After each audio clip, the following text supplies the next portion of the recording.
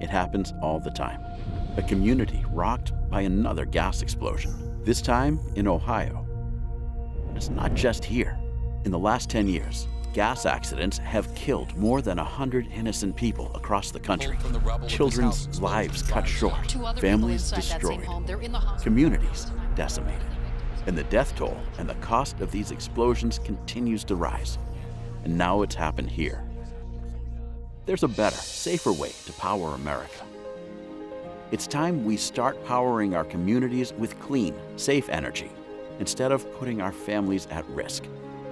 Because this should never happen again.